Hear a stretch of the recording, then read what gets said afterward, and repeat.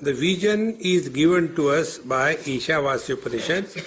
The vision is, look upon the God as abiding in everything and being.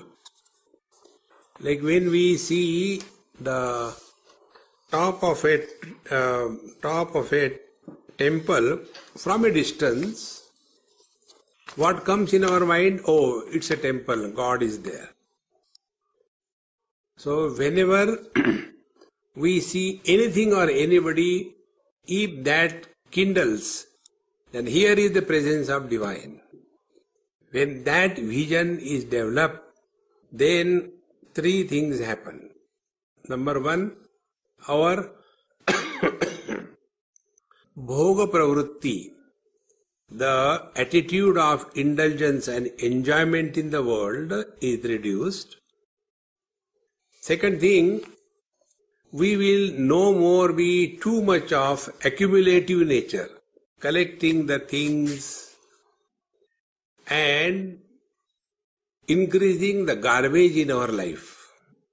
Tena tyaktena bhunjita ma ngrudaha kasya siddhanam. So, the dispassion is natural consequence of recognition of the divine in and through the total creation. This natural consequence is something like when the fruit matures, it is detached from the tree without any effort. In the same manner, when we look upon this world as the expression of the divine, indulgent attitude disappears. Does it mean it leads to a depression? No. It doesn't mean that a person with dispassion, although he is withdrawn from the world, yet he is dynamically present in the world. Otherwise, no master would have given scriptural knowledge for the posterity. How this has come? If you take all the great masters like Bhagwan Shankaracharya. Now he has written so many things. This world is an illusion, the world is God. So sit down. No. Then the technique given is Kurvanne veha karmani jijivisheshatagam sama. Such a wise man established in this vision and experience is dynamically functioning in this world. So his talks are the silence, his activity is meditation, and his involvement is dispassion.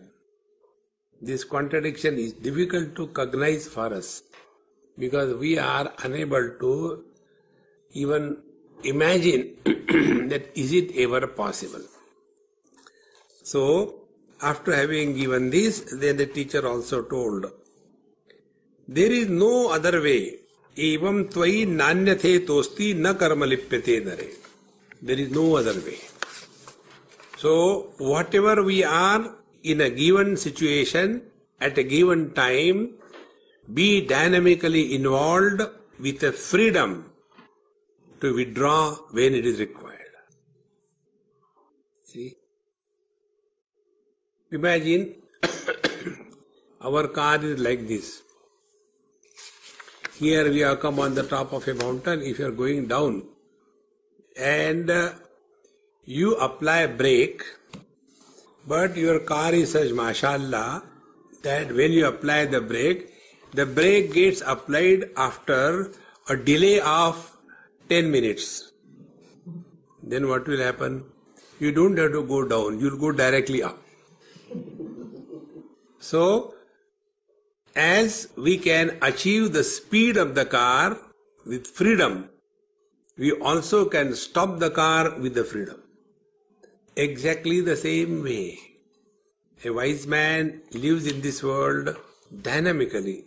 At the same time, he has total freedom to withdraw without an effort.